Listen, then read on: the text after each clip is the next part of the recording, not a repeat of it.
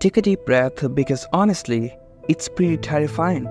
This is a real photo of astronaut Bruce floating 100 meters away from the space shuttle with no rope connecting him back to the ship. In 1984, he was on a mission to test the space jetpack system, so he left the ship and simply flew away into the darkness of space. Now, when he was asked about his mission, he said that the only thing that really terrified him was how cold he got soon as he was away from the shuttle. I mean, just imagine, just you alone in the space and there is no way to come back home if the jetpack system stopped working. And what if he just drifted away? He was the first to test out the jetpack system, but do you know who was the first to go to space?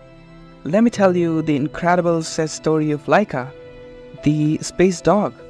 Back in 1957, the Soviet Union was willing to do whatever it would take to win the space race. No one knew if the human body could withstand the lack of gravity. So they turned on to dogs for testing. Laika was a stray dog from the streets of Moscow, and she was probably happy, thinking she finally found a home. Against her will, the scientists implanted sensors to measure her breathing and pulse, then strapped her into the rocket, knowing they were sending her to the grave. The cabin was just the size of a washing machine, and as it was launched into space, Laika was scared. Her heart rate tripled, the temperature inside rose to 40 degrees Celsius. And after just 6 hours, Laika's heart stopped. Another sad story, but this story was also awesome. NASA's Mars rover Opportunity was one of the most successful rovers we have launched into space. And her last words are some of the saddest words you'll ever hear. You see, Opportunity was initially only supposed to survive on the red planet for 90 days. But she was resilient. Using her solar panels, she was able to travel over 28 miles across the Martian surface over 14 years. Then, one fateful day, as a Martian storm descended on the rover and skies was choked of all sunlight, the solar-powered Opportunity messaged home saying, "My battery is low and it's getting dark."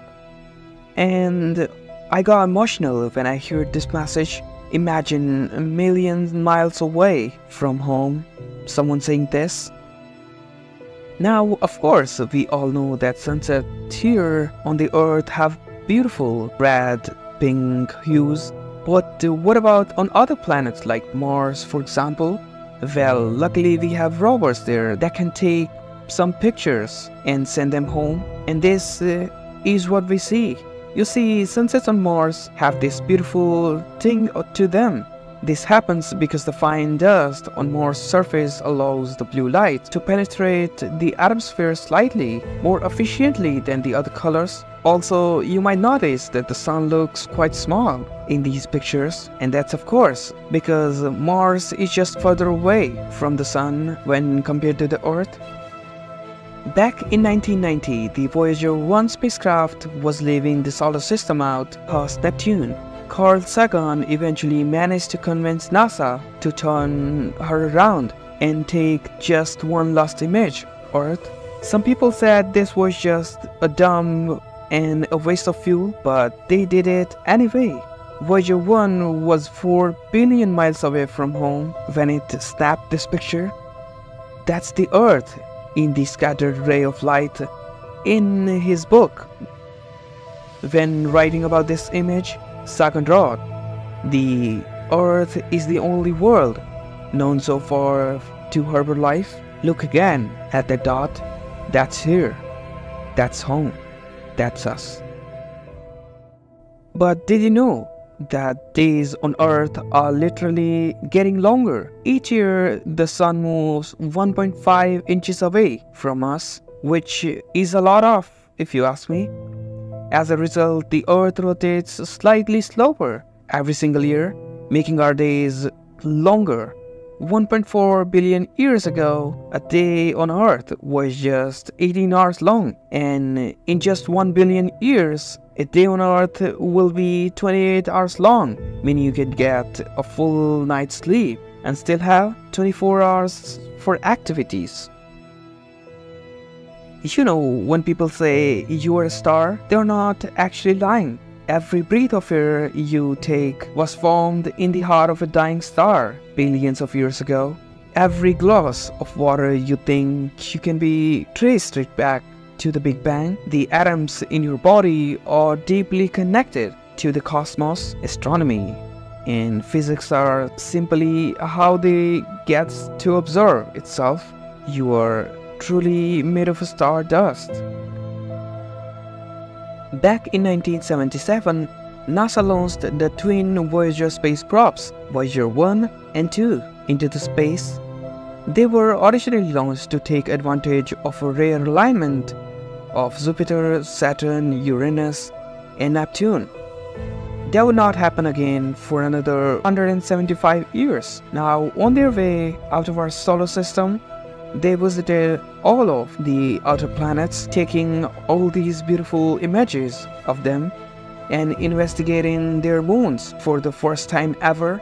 But you see, these are actually special spacecrafts. They are further away from us than anything ever produced by human. And NASA thought about what happened if an alien civilization found one of these spacecrafts. So they included a very special message on board, the Golden Record, also known as Earth's time capsule. One day when humanity has been extinguished like the flame of a candle, this record might be the last evidence of our existence anywhere in the universe. It tells the story of a world through sound, images, and science. Earth's greatest music, though time, the sound of nature, spoken greetings in the dozens of languages, and more than 100 images expertly chosen by Carl Sagan and his team to tell our story, the human story, the Earth story. When black holes collided with another one, they sent literal ripples throughout the fabric of space-time at the speed of light. These ripples squeeze and stretch everything in their path, similar to the ripples on the lake. Now, Einstein predicted that these ripples must exist if theory of general relativity were to be correct. But it was not actually until 2015 that we actually finally detected one for the first time. Scientists used an instrument called Laser Interferometer Gravitational Wave Observatory, or LIGO. A laser beam is split down to 4 km long arms with mirrors at the end that reflects the laser back and forth. Now, as the gravitational wave passes through the Earth, the length of each arm is changed ever so slightly, which they were able to detect using this method. One day, potentially sometime soon, one of the biggest stars in our night sky will explode, and when it does, your night sky will look like this. Well, of course, I'm talking about the red giant star Betelgeuse. It's just a silly little star who often acts weird, getting brighter and dimmer, shooting off huge amount of its surface in the process. And now new research came out just a few months ago showing that this star is in the end of stages of its life, fusion carbon in its core. If it's true, then Betelgeuse will go boom in your lifetime. It will be bright enough that you can even see it during the day. It will cast a shadow at night, and before you think, let me tell you, it is actually 500 light years away. So technically, it could have already exploded. In just over 1 million years, something terrified and kind of beautiful will happen. Something that only happened in science fiction movies. A star will likely to pass through our solar system. This is Gliese 710. It's an orange star slightly smaller than our Sun, and is currently located around 60 light years away from us, but not for long. In 1.29 million years, the star will just pass 0.16 light years away from our Sun. Comparing that to the current closest star to us, which is 4.2 light years away, this is nearly scarily close. In fact, it will be so close that it will appear as bright in our sky as Venus and Jupiter. This is so close that it has an 86% chance of actually passing through the Oort cloud.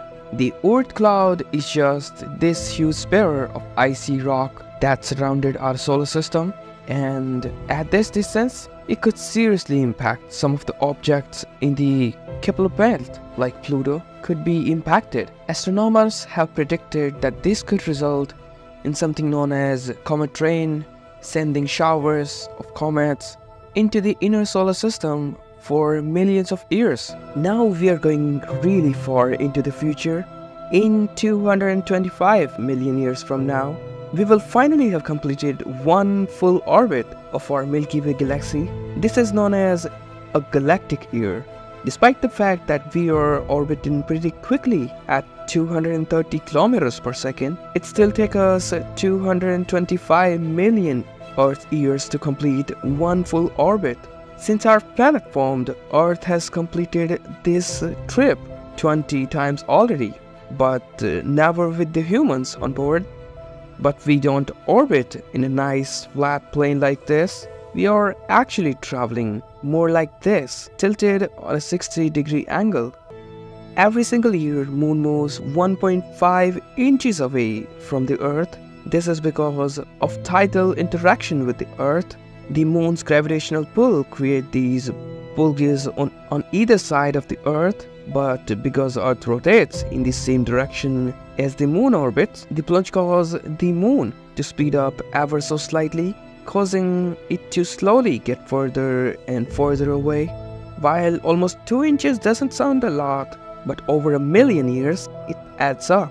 In 650 million years, this will have two huge effects. A day on Earth will last 24 hours, 18 minutes due to Earth's rotation slowly slowing down as a result of Moon moving further. And more importantly, the last ever total solar eclipse will happen. Because of this point, the Moon will no longer be big enough in the sky to eclipse the Sun completely. Currently, the Moon is 400 times closer to the Earth than the Sun, and it just so happened to be 400 times smaller. This means that we get to see these beautiful total solar eclipse, as the Moon is just the right size to block out the light from the Sun perfectly, but eventually the Moon will be just too small because it moved away from us, and we will no longer be able to see eclipse like this. Sahara, a place you probably picture something like this: dry, hot, barren, hell on earth. But did you know one day it will look like this? A vast grassland filled with life. It happened many times before, and it will happen again soon.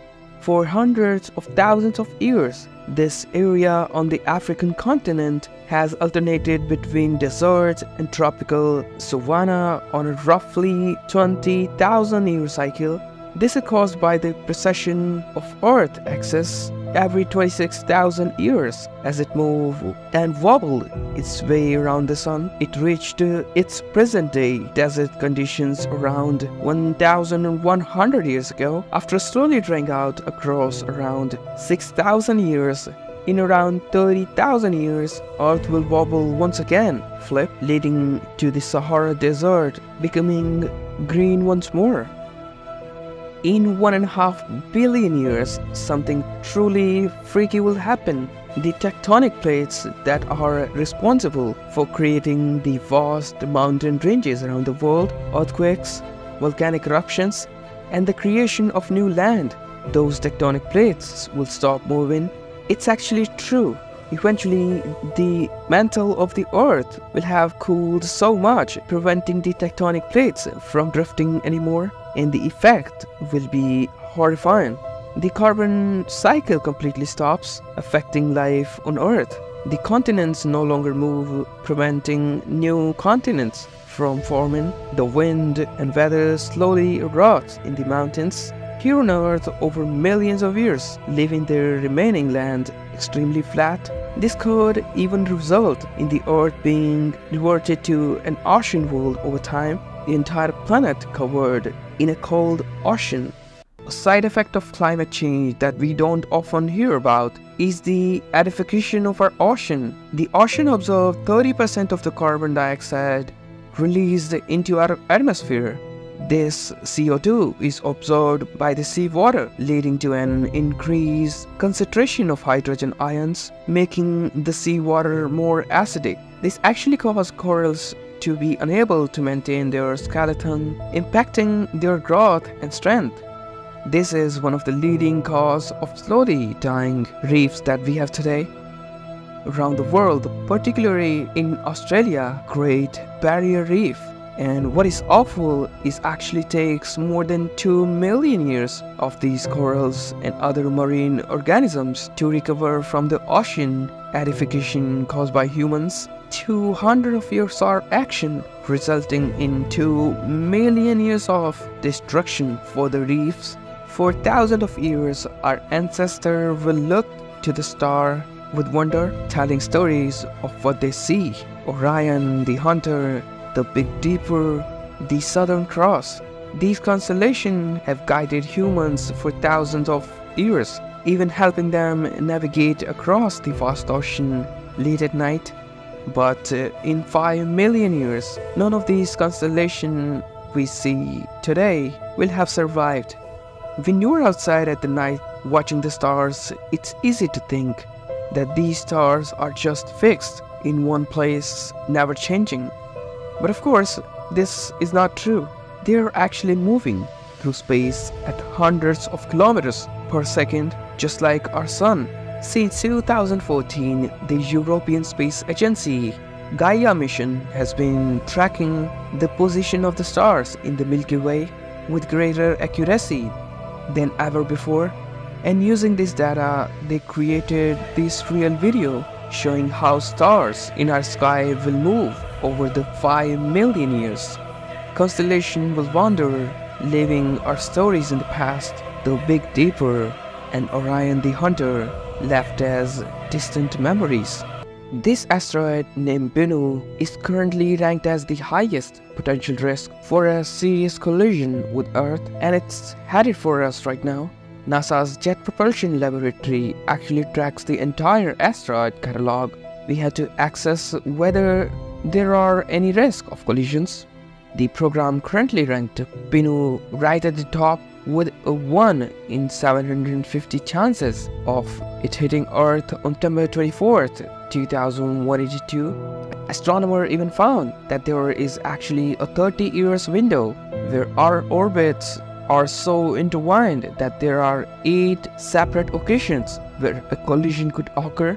At its closest approach, Bennu will be just 750,000 kilometers above the Earth's surface. This is roughly twice as far as the Moon. Now, if this impact does occur, the collision will have the kinetic energy of 1200 megatons of TNT.